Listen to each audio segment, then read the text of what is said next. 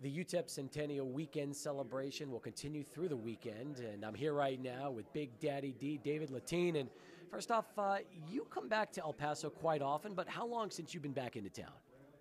It seems like about 5 or 6 months I was here before. Yeah. So I get here as often as I can. I try to make it at least 2-3 times a year. To be a part of this, though, the Centennial Celebration, which was voted by the fans, and seeing all these great former athletes, that has to be a thrill for you. Oh, absolutely. I mean, it's rewarding for me to be able to be in the same room with some of these players. I mean, there's some great athletes here, and it's enjoyable to be back in El Paso to be with them.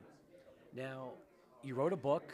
We had the opportunity to talk to you the last time a few years back when that book was published. Give our listeners and our fans out there a little idea of what you've been doing since the book came out. Well, I own a pharmacy, and I'm quite busy doing that. And David Lattin Sports and Nutrition for Youth is coming up as well. It's a nonprofit. I'm working on that. And so just been quite busy with those things. We are coming up on the 50th anniversary of this national championship team. Is it hard to believe as the years go by that we're now approaching 50 years for this team? Hard to believe I'm still around. I'm thankful. I wake up every morning, I pinch myself, and I'm still here. But it is very difficult to believe it's been so long, and that so many things have happened in Texas since then. The one thing that haven't happened is another championship from Texas, so we're still the only ones.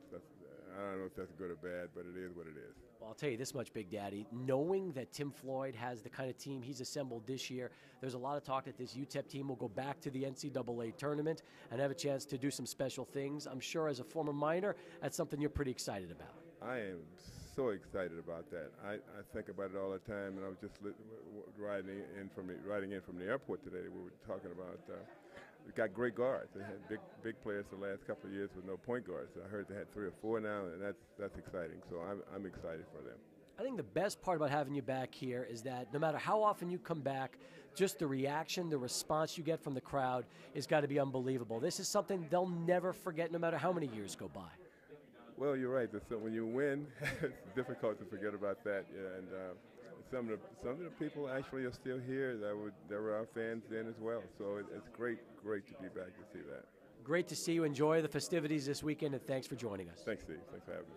Big D, David Lattin with us as the Centennial Celebration continues here at UTEP.